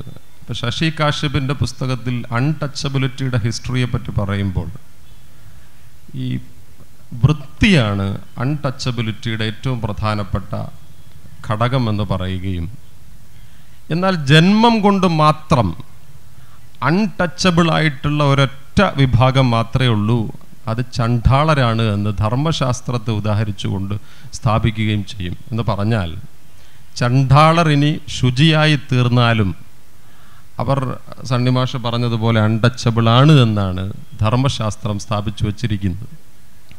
ഇതിൻ്റെ ലോജിക്കിനെ പറ്റി ശ്യാം സാറ് ധാരാളമായി സംസാരിച്ചിട്ടുണ്ട്, ഞാനും ഇത് ആലോചിച്ചിട്ടുണ്ട്. ഇപ്പോൾ പഴയിടത്തെ പറ്റി പറഞ്ഞു, മാംസാഹാരം സസ്യാഹാരം എന്ന വിഭജനക്രമത്തിൻ്റെ ഉള്ളിലെ ദേശീയമായ പൊളിറ്റിക്സിനെ പറ്റി നമ്മളിവിടെ വിശദമായി സംസാരിക്കേണ്ട കാര്യമില്ല. കാരണം അതിപ്പോൾ KENക്ക് മുമ്പ് പറയുന്നത് പോലെ ഗുജറാത്തിൽ 5 രൂപയുടെ മത്തി കറി കഴിക്കാൻ 50 രൂപയുടെ തിരി കത്തിക്കേണ്ട സാഹചര്യം എന്നൊക്കെ പറയുന്നത് ഇന്ത്യയിലുണ്ട്. അത് സന്യാസിമാർ നേതൃത്വം കൊടുത്തുകൊണ്ട് മഹാകോട്ടകളാക്കി മാറ്റിയതിനെപ്പറ്റി അസറ്റിക് ഗെയിംസ് എന്ന പുസ്തകത്തിൽ ധീരേന്ദ്ര ചാ എഴുതിയിട്ട് അധികം സമയമൊന്നും ആയിട്ടില്ല. അത് അയോധ്യയെ കേന്ദ്രീകരിച്ചിട്ടാണ് പറയുന്നത്. പക്ഷേ ഇതിൻ്റെ കോൺട്രഡിക്ഷനാണ് ഏറ്റവും പ്രധാനം. മാംസം കഴിക്കാത്തവരാണോ മാംസാഹാരത്തെ ഇന്ന് എതിർക്കുന്നത് എന്നുള്ളതിനെക്കുറിച്ച് വസിഷ്ഠ സ്മൃതിയെ ഉദ്ധരിച്ച് ശ്യാം സാറ് പറയുന്നുണ്ട്. എനിക്ക് തോന്നുന്നു അദ്ദേഹം ഒരിക്കൽ ഈ അയ്യപ്പനുമായി ബന്ധപ്പെട്ട ചർച്ചയുടെ സന്ദർഭത്തിൽ വിശദമായിട്ടിത് പറയുന്നുണ്ട്. ഗംഗയ്ക്ക് പൂജ അർപ്പിക്കുന്ന സന്ദർഭത്തിൽ രാമനും ലക്ഷ്മണനും വേണ്ടി സീത പ്രാർത്ഥിക്കുന്നത് മാംസം നിനക്ക് നൽകാം എന്ന് പറഞ്ഞിട്ടാണ്, നിനക്ക് മാംസം അർപ്പിക്കാം. ഋക്കിൽ പശുക്കളെ യഥേഷ്ടം അറുത്ത് യാഗം ചെയ്യുന്നതിനെക്കുറിച്ചിട്ടുള്ള വിവരണങ്ങളൊക്കെ നിൽക്കുമ്പോഴാണ് ധർമ്മശാസ്ത്രം മാംസാഹാര വിരുദ്ധമാണ് എന്ന് ജാതിയുടെ മേൽ അടിച്ചേൽപ്പിക്കുന്ന ഒരു ഫിലോസഫി ഇന്ത്യയിൽ പഠിപ്പിക്കപ്പെടുന്നത്, സർവകലാശാലകളിൽ പഠിപ്പിക്കപ്പെടുന്നത്. ദൗർഭാഗ്യവശാൽ കേരളത്തിൽ അത് എത്തിയിട്ടില്ല എന്നുള്ളൂ. കേരളത്തിന് പുറത്ത് എല്ലായിടത്തും ധർമ്മശാസ്ത്രം എന്ന പേരിൽ ഇതിപ്പോൾ പഠിപ്പിച്ച് തുടങ്ങി. ഇതിൽ രണ്ടാമതൊരു കോൺട്രഡിക്ഷൻ ഉണ്ട്. അത് ജാതിയെക്കുറിച്ചുള്ള സന്ദർഭത്തിൽ ഇത് വളരെ പ്രസക്തമാണ്. ഇപ്പം ചിന്താവിഷ്ടയായ സീതയെക്കുറിച്ചൊക്കെ പറയുമ്പോൾ നമ്മൾ പറയുന്ന പ്രധാനപ്പെട്ട കാര്യം, നീ ആ യുവയോഗിയെ കൊന്നു എന്ന് സീത വെല്ലുവിളിക്കും പറയുന്നുണ്ടല്ലോ. ആ യുവയോഗി ധ്യാനിച്ചിരിക്കുന്ന ആ സന്യാസിയെ കൊന്നു. സന്യാസിയോട് ശ്രീരാമൻ ചോദിച്ച ചോദ്യം, ശൂദ്രന് തപസ് വിലക്കിയിരിക്കെ നീ എന്തിന് തപസ്സനുഷ്ഠിച്ചു? അപ്പോൾ മറുപടിയുണ്ട്. മറുപടി പറഞ്ഞിട്ടാണ് കഴുത്ത് ഖണ്ഡിക്കുന്നത്. അപ്പോൾ മറുപടി പറയുന്നത് ഞാൻ അനശ്വരമായ ജീവിതത്തിന് വേണ്ടി തപസ്സനുഷ്ഠിച്ചു എന്നാണ്. ഈ അനശ്വരമായ ജീവിതത്തിന് വേണ്ടിയിട്ടുള്ള തപസ് എന്നത് ജ്ഞാനമാണ്. അത് കണ്ടെത്തിയത് സവർണവർഗമല്ല, ധ്യാനം എന്നുള്ള സംഗതി. ഈ കോൺട്രഡിക്ഷൻ കിടക്കുന്നത് ചാന്തോഗ്യോപനിഷത്തിലാണ്. ചാന്തോഗ്യത്തിൽ നാരദനും സനൽകുമാര മഹർഷിയും തമ്മിലുള്ള അതിഗംഭീരമായ ഒരു ചർച്ചയിൽ, അത് അവസാനിക്കുന്ന ചോറ്റുപാത്രത്തിലാണ്. ആ ചർച്ചയിൽ പടിപടിയായി ജ്ഞാനത്തിൻ്റെ പടവുകളെപ്പറ്റി പറയുമ്പോൾ ഏറ്റവും താഴെ ചിത്തം, മനസ്സിന് മേലേത് ചിത്തം, ചിത്തത്തിന് മേലേത് ധ്യാനം, ധ്യാനം വാവ ചിത്താത് ഭൂയോ ധ്യായതീവ പൃഥിവി. എവിടെ നിന്ന് ധ്യാനം പഠിക്കണം, മണ്ണിൽ നിന്ന് ധ്യാനം പഠിക്കണം എന്നൊക്കെ പറയുമ്പോൾ നാരദൻ തിരിച്ചു ചോദിക്കും, ധ്യാനത്തേക്കാൾ വലുതേത്? അപ്പോൾ സനൽകുമാരൻ പറയുന്നത് ധ്യാനത്തേക്കാൾ വലുതാണ് ജ്ഞാനം, വിജ്ഞാനം വാവ ധ്യാന എന്ന് പറയുന്നുണ്ട്. അപ്പോൾ ഈ യുവയോഗി പറഞ്ഞത് ജ്ഞാനമാണ്.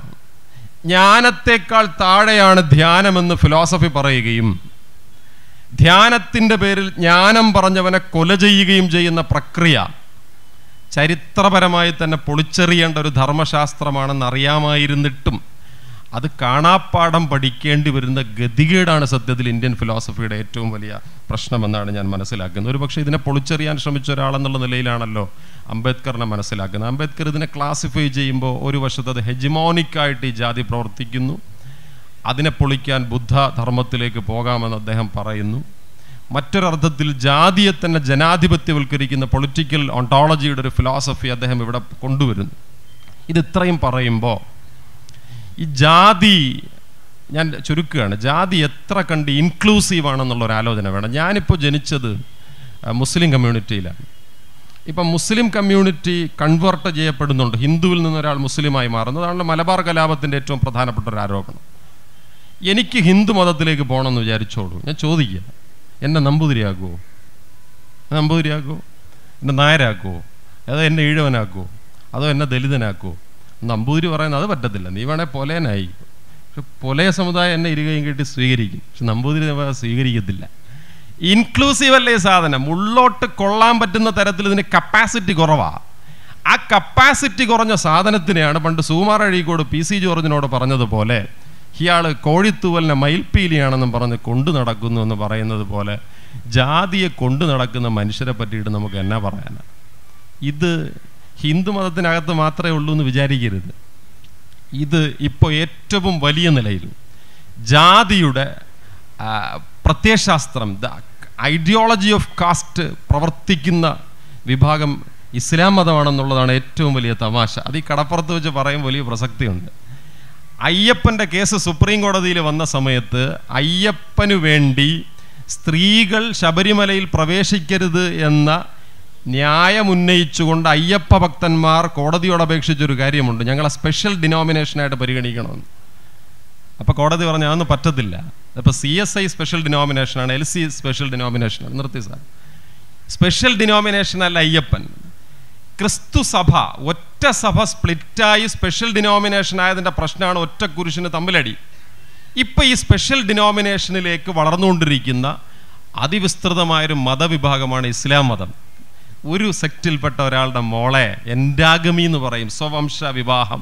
ഒരു സെക്റ്റിൽപ്പെട്ട ഒരാളുടെ മോളെ മറ്റൊരു മതസംഘടനയിൽപ്പെട്ട ഒരാൾക്ക് കല്യാണം കഴിപ്പിച്ചു കൊടുക്കില്ല. 10 കൊല്ലം അയാൾ കേരളത്തിൽ ഇത് വന്നിട്ട് 50 കൊല്ലം കഴിയുമ്പോൾ ഇസ്ലാം മതത്തിൻ്റെ ഭാഗമായും കേരളത്തിനുള്ളിൽ ഏറ്റവും കുറഞ്ഞത് ഒരു 10-60 ജാതിയെങ്കിലും കൃത്യമായി രൂപപ്പെടുന്ന തരത്തിലേക്കുള്ളൊരു മിസ്ഇൻഫർമേഷൻ ഉണ്ടാവുന്നതിനെ കുറിച്ചുകൂടി ഈ ജാതി അദൃശ്യതയെക്കുറിച്ചുള്ള ഡിസ്കഷനിൽ ചർച്ച വരണമെന്നുള്ളതാണ് എൻ്റെ ഒരു അഭ്യർത്ഥന.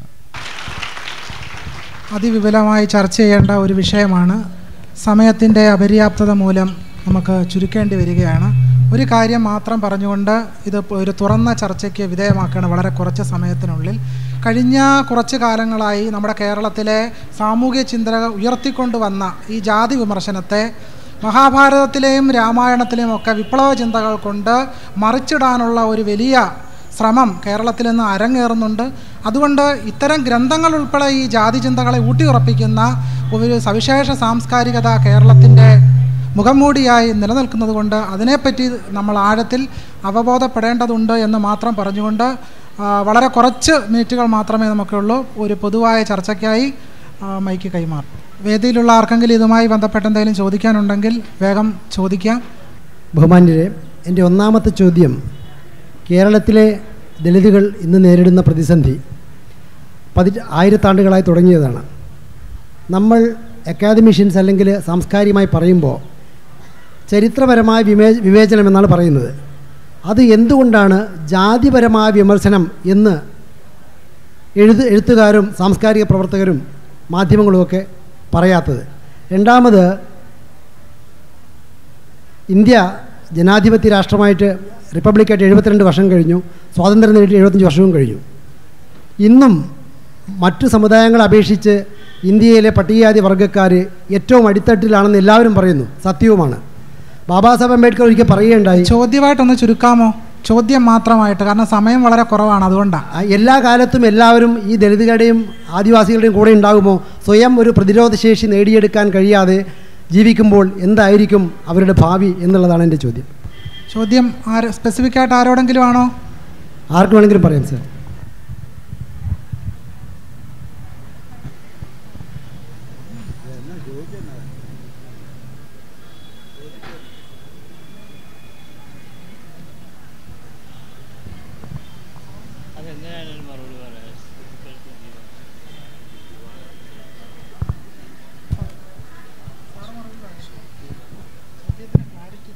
ഈ നമ്മളുടെ സമൂഹത്തിൽ കാസ്റ്റ് എങ്ങനെ പ്രവർത്തിക്കുന്നു എന്നതിനെ സംബന്ധിച്ചിട്ടുള്ള സൂക്ഷ്മബോധ്യം വളരെ പ്രധാനപ്പെട്ടതാണ്.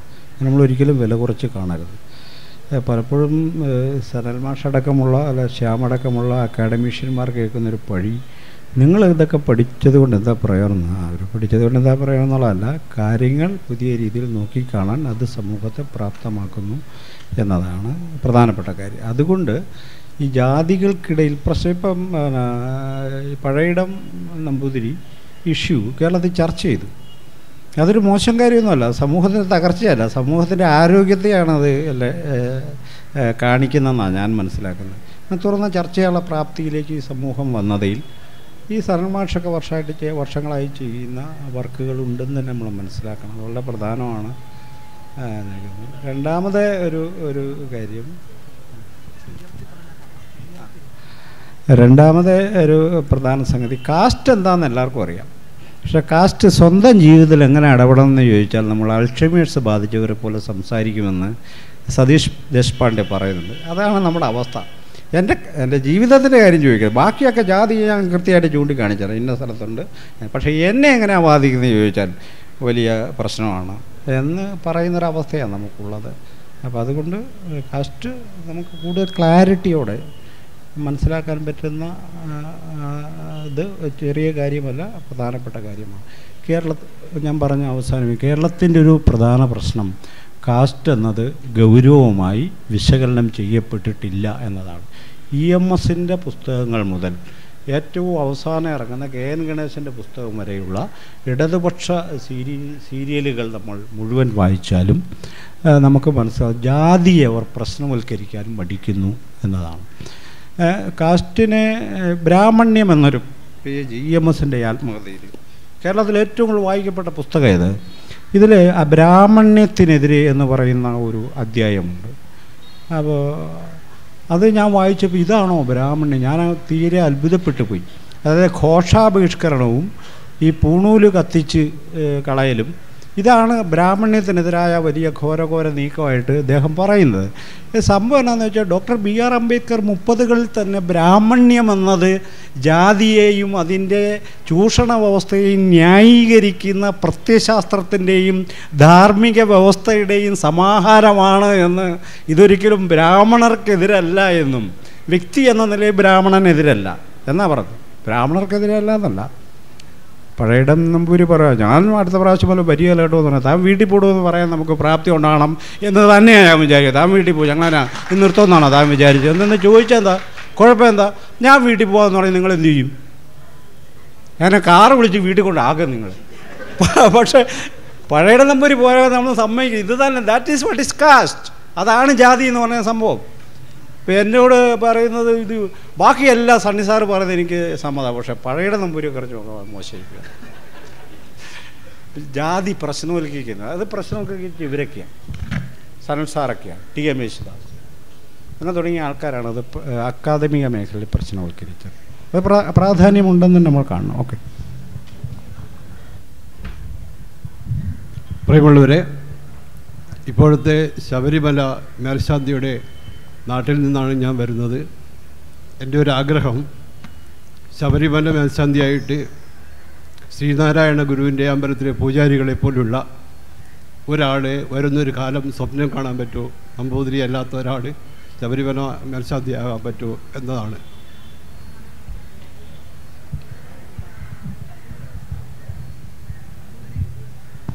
നമ്പൂതിരി അല്ലാത്ത ഒരാൾ ശബരിമല മേൽശാന്തി ആകുന്നതിന് തടയുന്നത് നമ്പൂതിരിമാരല്ല, കേരളത്തിലെ ബഹുജനങ്ങളാണ്, പിന്നോക്കക്കാർ ഉൾപ്പെടുന്ന ആൾക്കാരാണ് എന്നാണ് നമ്മൾ ആദ്യം മനസ്സിലാക്കേണ്ടത്. അതായത് അരിവുപ്പുറത്ത് നാരായണ ഗുരു പ്രതിഷ്ഠ നടത്തിയപ്പോൾ ബ്രാഹ്മണരല്ല കല്ലും വടിയുമായിട്ട് വന്ന് നാരായണ ഗുരുവിനെ ആക്രമിച്ചത്. ആ ബ്രാഹ്മണ്യ പ്രത്യയശാസ്ത്രത്തെ പിന്താങ്ങുന്ന ശൂദ്രവർഗമാണ് നാരായണ ഗുരുവിനെ പ്രതിഷ്ഠ ചെയ്യുന്നതിൽ നിന്ന് ചോദ്യം ചെയ്തത് എന്നുള്ള പ്രധാനപ്പെട്ട കാര്യം നമ്മുടെ മുമ്പിലുണ്ട്. ശബരിമല കലാപം അതിന് തെളിവാണ്. ശബരിമലയിൽ സ്ത്രീകളെ പ്രവേശിപ്പിക്കണമെന്ന് വിപ്ലവകരമായ ഒരു വിധി വന്നപ്പോൾ ആരാണത് പാടില്ല എന്ന് പറഞ്ഞ് റോഡിലിറങ്ങിയെന്ന് നോക്കിയാൽ മതി, ഇതിനെതിരെ ആരാണെന്ന് അപ്പം നമുക്ക് മനസ്സിലാവും. അപ്പം അത്രയ്ക്ക് ആന്തരികമായി ജാതി വ്യവസ്ഥ ജാതി വ്യവസ്ഥയിൽ ബ്രാഹ്മണ്യത്തിൽ ഉപ്പിലിട്ട ഒരു സമൂഹമായി തീർന്നിരിക്കുന്ന കേരളത്തിൽ ഒരു ബ്രാഹ്മണേതരനായ ഒരു ജാതി വിഭാഗത്തിൽപ്പെട്ട ആൾ നമ്പൂതിരിയായി ശബരിമലയിൽ പ്രവേശിക്കുക എന്നുള്ളത് എവറസ്റ്റ് കൊടുമുടി കീഴടക്കുന്നതിനെക്കാട്ടിലും പ്രയാസമുള്ളൊരു കാര്യമാണ്. എവറസ്റ്റ് വേണമെങ്കിൽ നമുക്ക് എത്രയും വേഗം കീഴടക്കാം, അതിനുവേണ്ടി പണിയെടുത്താൽ മതി. പക്ഷേ ശബരിമല കീഴടക്കുക എന്ന് പറയുന്നത് ഡോക്ടർ B.R. അംബേദ്കർ പറഞ്ഞതുപോലെ ഏതൊരു യുക്തിയെ നിഷേധിക്കുന്ന, ധാർമ്മികതയുടെ ഏതൊരു ഭാഗവും നിഷേധിക്കുന്ന വേദങ്ങളും ശാസ്ത്രങ്ങളും ഡൈനാമിറ്റ് വെച്ച് തകർക്കണം. അതിന് നമ്മൾക്ക് കേൾപ്പുണ്ടോ? കേരളീയ സമൂഹത്തിന് അതിൻ്റെ പ്രത്യയശാസ്ത്രത്തെ തകർക്കാൻ കേൾപ്പ് എന്ന് വരുന്നോ അന്ന് മാത്രമേ ശബരിമലയിൽ ഒരു ബ്രാഹ്മണേതരനായ മേൽശാന്തിക്ക് പൂജ ചെയ്യുവാൻ സാധിക്കുകയുള്ളൂ. അല്ലാത്ത പക്ഷം ബ്രാഹ്മണേതരരായ വിഭാഗങ്ങൾ തന്നെ ഈ ശാന്തിയെ ചൂടുവെള്ളം കോരി ഒഴിക്കാനുള്ള സാധ്യതയുണ്ട്. അത്രയ്ക്കും ബ്രാഹ്മണ്യ വ്യവസ്ഥയെ നെഞ്ചോട് ചേർത്തിരിക്കുന്ന, അതിൽ പുൽകി അതായി തീർന്നിരിക്കുന്ന ഒരു വ്യവസ്ഥയ്ക്കകത്താണ് നമ്മൾ ജീവിക്കുന്നത്. ഒരു കാര്യം മാത്രം പറഞ്ഞുകൊണ്ട് ഞാൻ അവസാനിപ്പിക്കാം. Doctor B.R. അംബേദ്കർ പറയുന്നൊരു കാര്യമുണ്ട്. ഒരു കയ്യിൽ തത്വമസയും മറു കയ്യിൽ ജാതി വ്യവസ്ഥയും കൊണ്ടു നടക്കാൻ ഒരു കിറുക്കന് മാത്രമേ കഴിയൂ എന്ന് ഡോക്ടർ B.R. അംബേദ്കർ പറയുന്നുണ്ട്. നമ്മൾ കൊണ്ടു നടക്കുന്നത്, ഒരു സ്ഥലത്ത് നമ്മൾ മഹാഭാരതത്തിലെയും രാമായണത്തിലെ വിപ്ലവത്തെ പറ്റി പറയും, മറുഭാഗത്ത് ഭരണഘടനാ ധാർമ്മികതയെ പറ്റി പറയും. ഇത് രണ്ടും ഒരു കാരണവശാലും ചേരത്തില്ല. ഈ വൈരുദ്ധ്യം നമുക്ക് മനസ്സിലാകാത്തിടത്തോളം ശബരിമലയിലെ മേൽശാന്തിയെ സംബന്ധിച്ച വിവാദങ്ങളുടെ പ്രശ്നവും നമുക്ക് മനസ്സിലാകില്ല. അതുകൊണ്ടാണ് ഇവിടെ സൂചിപ്പിച്ചതുപോലെ ജാതി അദൃശ്യമായി ദൃശ്യപ്പെട്ടിരിക്കുന്ന ഒരു സാമൂഹ്യ വ്യവസ്ഥയ്ക്കകത്താണ് നമ്മൾ ജീവിച്ചിരിക്കുന്നത്.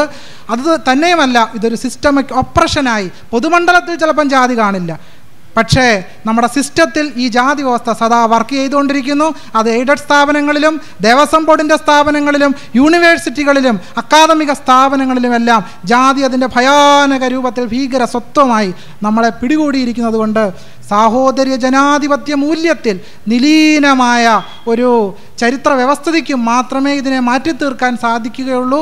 അത് നമ്മുടെ എല്ലാവരുടെയും കടമയാണ് എന്ന് മാത്രം പറഞ്ഞുകൊണ്ട് ഞാൻ എൻ്റെ വാക്കുകൾ ഉപസംഹരിക്കുന്നു. ഇന്നത്തെ ഈ ചർച്ചയിൽ പങ്കെടുത്ത professor Sanal Mohan, Sunny M Kavikkad, doctor MA Siddique, ഈ ചർച്ചയിൽ പങ്കെടുത്ത മുഴുവൻ ആളുകളോടും മുഴുവൻ ശ്രോതാക്കളോടും ഹൃദയത്തിൻ്റെ ഭാഷയിൽ നന്ദി അറിയിക്കുന്നു. എല്ലാവർക്കും ഒരിക്കൽ കൂടി നമസ്കാരം.